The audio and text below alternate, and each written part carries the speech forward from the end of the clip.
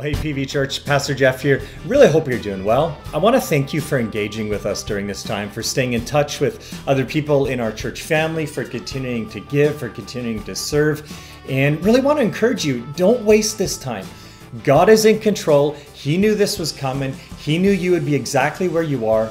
And so we want to encourage you to focus on your relationship with Jesus through reading your Bible, opening the scriptures, through prayer, through fasting. Focus on your relationship with your spouse. We are putting out something through our newsletter, and we're focusing on Lisa and Francis Chan's book, You and Me Forever. So take a look at that. Subscribe to our newsletter if you aren't already. Continue to disciple your kids, teaching them about Jesus, teaching them about everyday life. Right? This is just a great time to teach your kids about some of the things that you've got to deal with as an adult. Grow them up, mature them up, teach them about that stuff. Continue to love your neighbors, the people that you are networking with, the people that you relate to kind of through everyday life. Make sure you're continuing to love them, stay in touch with them.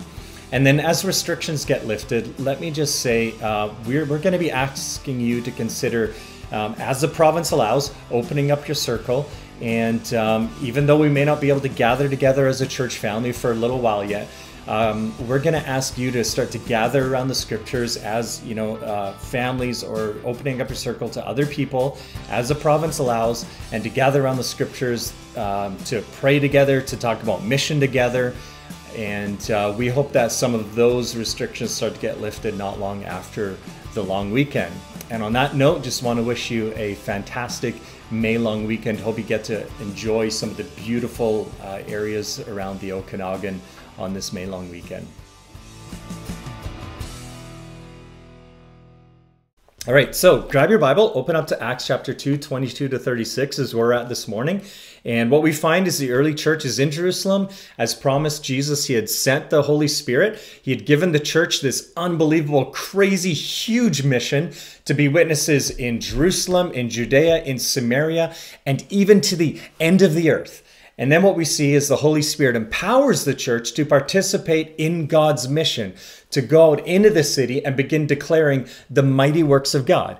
And what they do is they begin telling everyone about Jesus' life, his death, his resurrection, and his ascension into heaven in languages that all these people gathered in Jerusalem could actually understand. Now, that was confusing to some people because here, the early church, they were made up of the majority of their simple Galileans, and people began to wonder, wait a second, they're kind of like, redneck backcountry kind of folk. How do they know all these different languages? How is it that we are hearing them declare to us the mighty works of God in language that a whole bunch of us, speak in? So what Peter ends up doing is he gets up to preach and to explain and give some context to what he believes is happening on this day as they celebrate Pentecost in Jerusalem. And he begins his sermon, and what he shows is that what God had spoken through the prophet Joel over 800 years before was now actually being fulfilled. That what Joel prophesied about the Spirit being sent, and sons and daughters, young and old, men and women, prophesying, proclaiming, what he means, proclaiming the good news of Jesus, was now being fulfilled. That in God's redemptive plan for history, this was a unique moment that God was pouring out the Holy Spirit on all his people. Right? So many people, they when they get to Pentecost and the early church in the book of Acts, they focus on this idea of, they spoke in tongues, they spoke in all these different languages. But really, I think what we should be focusing on, what we should be completely blown away by, is that the Holy Spirit was now being poured out on all of God's people. It wasn't just the prophets, it wasn't just the priests, it wasn't now just something reserved for kings, that God's presence wasn't simply relegated to the Holy of Holies in the temple. Now the Spirit came down and divided as of tongues on fire on all of God's people, on the early church. So that means that all of God's people are chosen. All of God's people are sent, right? This is why Peter could write in 1 Peter 2:9 in his later letter, he could say this. He says, "But you are a chosen race, a royal priesthood, a holy nation, a people for his own possession, that you may proclaim the excellencies of him who called you out of darkness into this marvelous light." Here's what Peter's saying. He's like, God is saving for himself a family, and God's Spirit will rest on all people in all of God's family, not just on the head of that family, not just on the prophets, not just on the priests, not just on the kings, not just in the temple, but you now are the temple of the Holy Spirit. He lives in you. He fills you. He empowers you. Why? To go and to do this unbelievable mission that God has given his church to do. So here's Peter. He's in front of thousands of people at this point in the city of Jerusalem, and he has their attention. Everyone's wondering, what is going on here? And Peter sets the stage. He's like, you guys know your scriptures. Here's what the prophet Joel prophesied. Here's what God said to him. And here's what is happening on this day. Let me further explain it. So Peter's got their attention, the attention of thousands of people. And the question is, what will he focus on? So let me ask you, if you were Peter and you had the attention of thousands of people, right? Put it into our context. You get your YouTube channel. You've got thousands of subscribers. What are you going to talk about?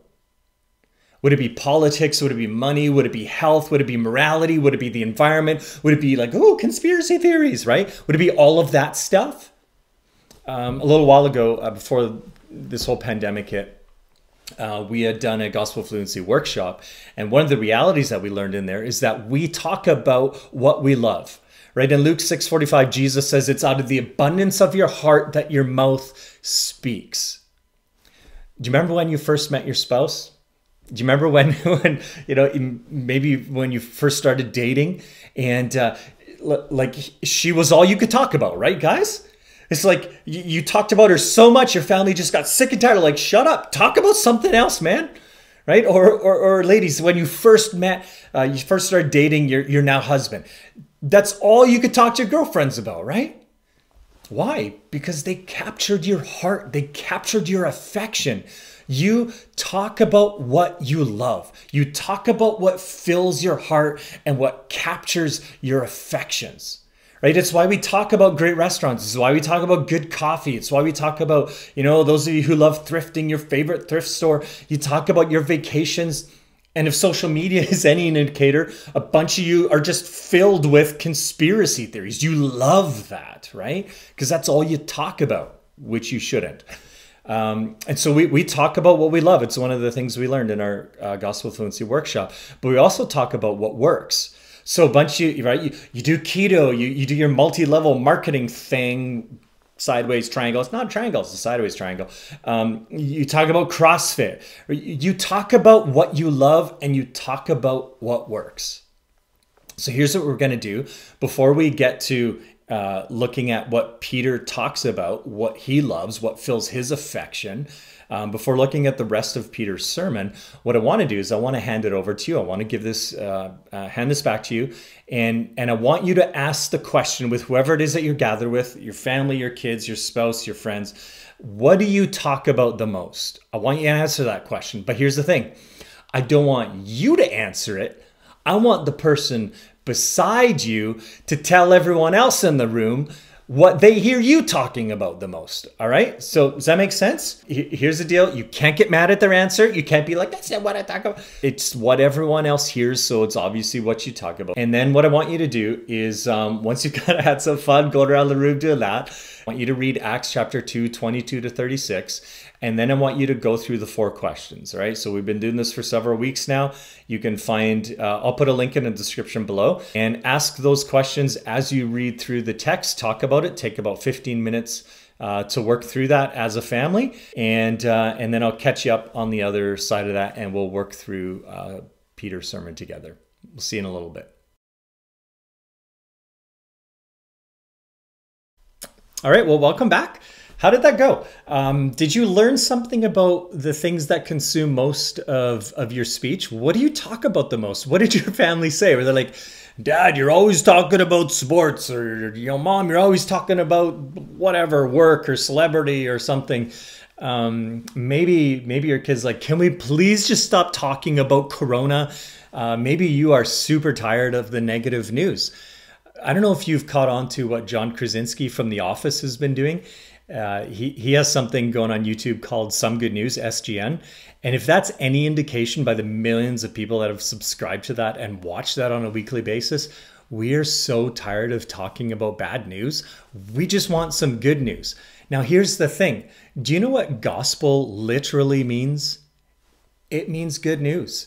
See, church, we have the best news to share with people. So if there's anything that should be consuming the things that we talk about, it should be the good news of Jesus Christ. So go back to what we talked about before, this reality, this principle that we talk about what we love. So if you find that what doesn't consume a lot of your conversation, if you're like, I talk about a lot of things, I don't talk about Jesus, well, then it kind of begs the question, how's your love for Jesus? And I don't say that to like heap a bunch of shame on you and make you feel guilty. But here's another thing that you're going to find is that you actually begin to love what you talk about. And so what would happen if you just actually started to talk about Jesus more? Like a lot of us, we've been married for several years. My wife and I we're heading into 20 years of marriage this year. And maybe you've experienced this in marriage where you kind of take your spouse for granted. You begin to forget some of the really wonderful things about them, right? And you don't invest in your relationship. You don't talk about how wonderful your spouse is. And what ends up happening is you tend to drift from them, right? You drift from what you love. And so one of the ways kind of back is to just start talking about what's so amazing about your spouse. And what you're going to find is that the more you talk about them, the more you're going to actually find that you feel love towards them, is that your love for them will begin to grow a bit. And that would be my encouragement in terms of the good news that we have to share with Jesus. If the gospel doesn't consume a lot of what you talk about, and if you're like, man, I feel like I've drifted from my love for Jesus, my encouragement would be just start talking about Jesus more. Talk about all the amazing things that he's saved you from. Talk about the amazing things that he's done to actually save you. And I think what you'll start to find is that you're going to begin to love, once again, what you talk about. So start talking about Jesus. Start talking about how amazing he is. And what you're going to find here, as hopefully you saw this as you went through Acts 2, those few verses, is that's where Peter lands. That's what he's consumed with. That's where his affections lie, is in the person and the work of Jesus Christ. And so he begins to talk about them, right? So Acts chapter 2, verses 22 through 24. He says, "Men of Israel, hear these words. Jesus of Nazareth, a man attested to you by God with mighty works and wonders and signs that God did through him in your midst, as you yourselves know. This Jesus, delivered up according to the definite plan and foreknowledge of God, you crucified and killed by the hands of lawless men.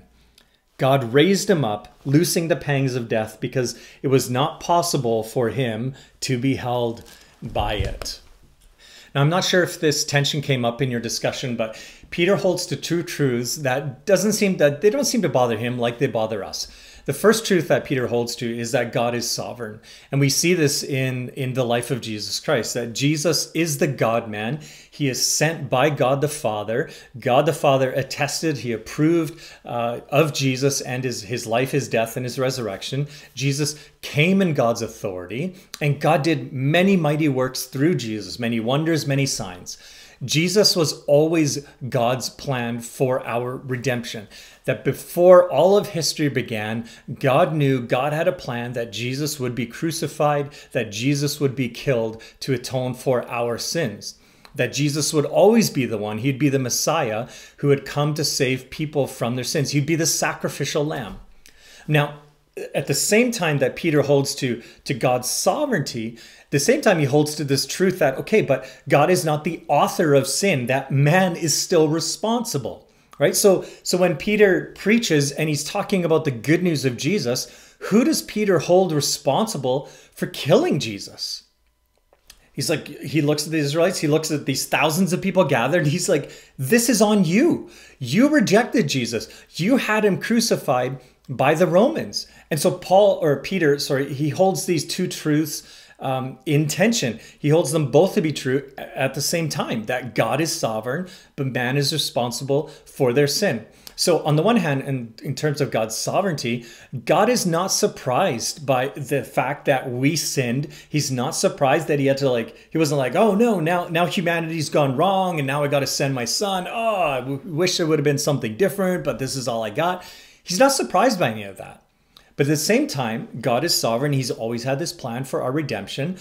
But at the same time, what we know to be true in the Bible is that sin brings death. And the good news of Jesus is that he was the one who came to pay the penalty for our sin, that our sin was our responsibility, that God held us responsible for our sin. And so me and you, because we were born sinners, we had a part in Jesus' death. It was our sin that was nailed to the cross with Christ. But what does God do?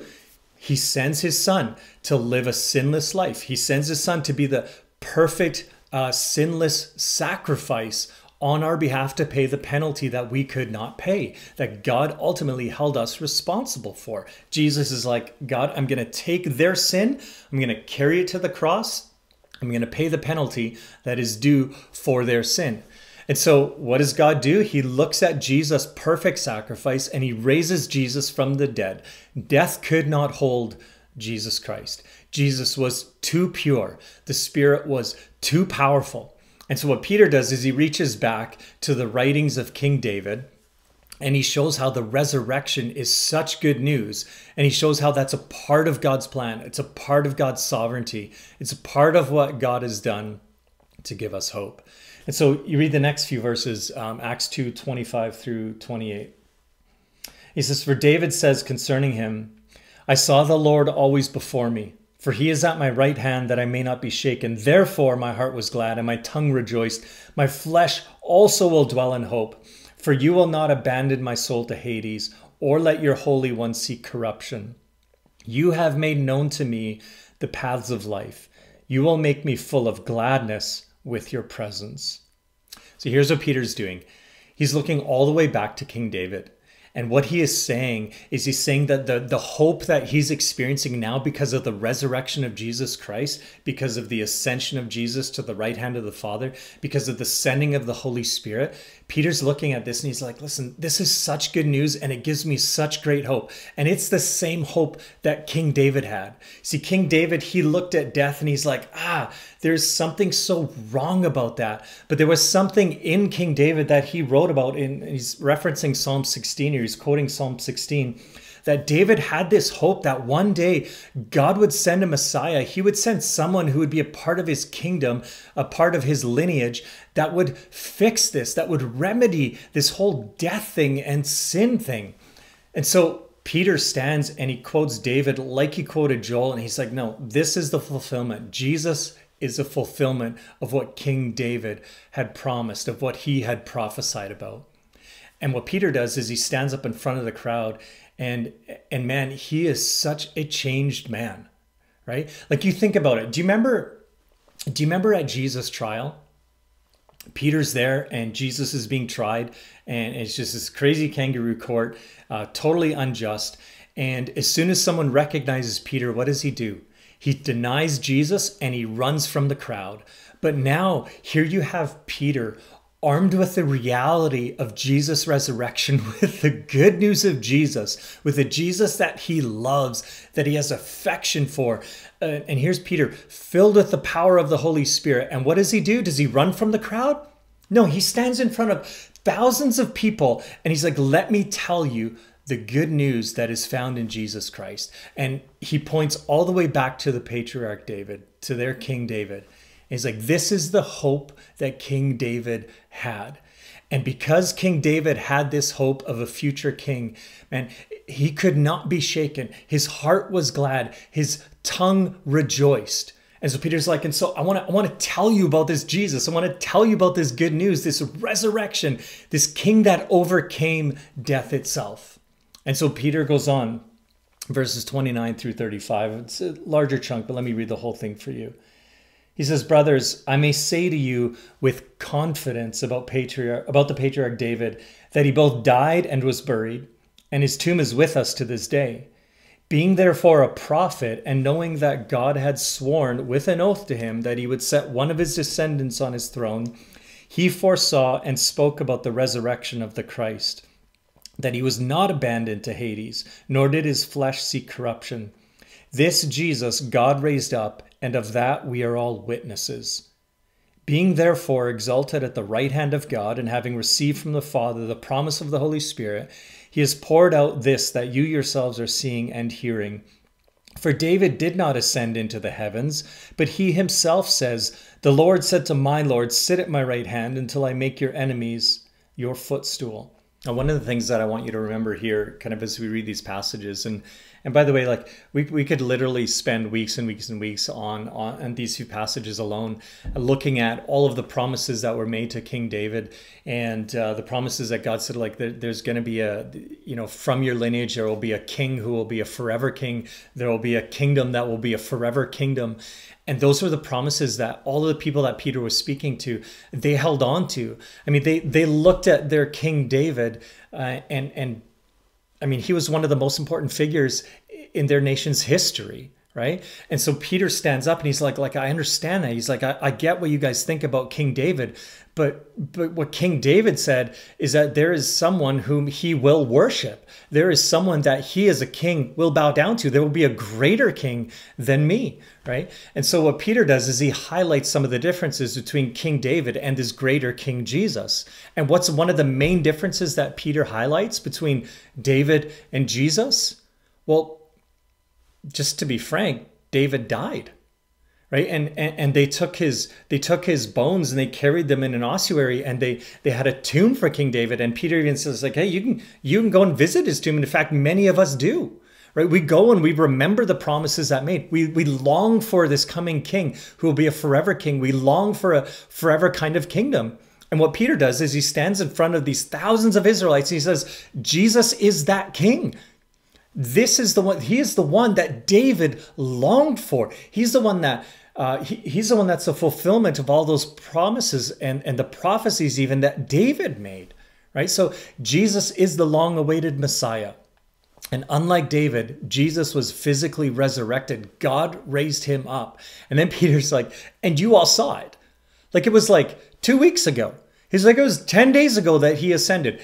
You all heard his teaching. You saw him eat. You went to him in the temple courts. You saw him walking around. You know he was raised from the grave. You saw him crucified. You saw his body. You saw the guards. And then you saw him resurrected. God exalted this Jesus. And when God exalted him, he brought him up to sit at the right hand of the Father. This is the King who rules and reigns. Jesus sent the Holy Spirit, as Joel promised so many years ago. And here's what Peter's doing. He's setting before the Israelites an opportunity to respond to the work of God in Jesus Christ. Here's what he's doing. He's calling them to action. It's like you have to do something with the resurrected, exalted, ascended Jesus. You have to do something with this Christ. And what Peter stands before them with is with absolute confidence that Jesus is the one that King David spoke about. He is the Messiah. He is the King of Kings who has come to usher in the kingdom of God. Listen to the certainty. Verse 36. He says, let all the house of Israel therefore know for certain that God has made him both Lord and Christ, this Jesus whom you crucified. And so Peter stands before all of these Israelites, thousands of people who have seen Jesus. They saw his life, they saw his death, they were witnesses of his resurrection, and they saw him for 40 days after his resurrection, before he ascended, hearing him teach, watching him eat, seeing him in the temple courts, all of that stuff. And so now Peter, he gets up and he preaches, and he goes all the way back to Joel, and he goes back to 2 different Psalms that David wrote. And he's like, listen, this is the one that they were talking about. This is the long-awaited Messiah. This is the King of Kings whose kingdom will never end. He overcame death. Death cannot bring this to end anymore because he conquered death. Jesus is the good news. And so the question that Peter puts to the Israelites to consider is this. Do you know for certain that Jesus came to be both Lord and Savior of your life? Are you certain that Jesus is the good news, that he came to pay the penalty for your sins to set you free? That you can be certain that he's given you a new identity, he's given you a new family, a new purpose for living, that you can be certain to live under his rule and his reign for God's glory. That you can be certain of this new mission of taking the good news to your family, to your city, and out into the world. That you can be certain of this new power through the person and work of the Holy Spirit to live a new life. Are you certain that Jesus came to be both Lord and Savior of your life? And so if today that's something that God has revealed to you, of your need for Jesus to be saved from your own sin, well, then we would call you to respond to that. We would call you to confess your sin, to confess your need for Christ, to confess the reality that, that you are responsible for your own sin. And then to turn to understand that God had a definite plan in Jesus Christ for your salvation, and to turn from your sin and to receive forgiveness from Christ. And so if you've responded in that way today, then we would love to hear from you. So would you contact us? There's a link in the description. We would love to pray with you, to correspond with you, to help you get connected, like wherever you are in this world, to help you get connected into a local church. So that you could come under the authority of a local church, be baptized into this new identity, into the name of the Father, the Son, and the Holy Spirit, that you are adopted, that you've been purchased, and that you are the sent part of the sent people of God, that you would receive the Holy Spirit to live a new life, a new power, on a new mission. And so, church, may all of our hearts be filled, like Peter's was, with affection for Jesus. And may it result in us being a people who talk often about Jesus, who talk about the one that we love, the one who is both our Lord and our Savior. Church, we have good news, and it's the good news of Jesus Christ. I love you, church. Have a fantastic May long weekend.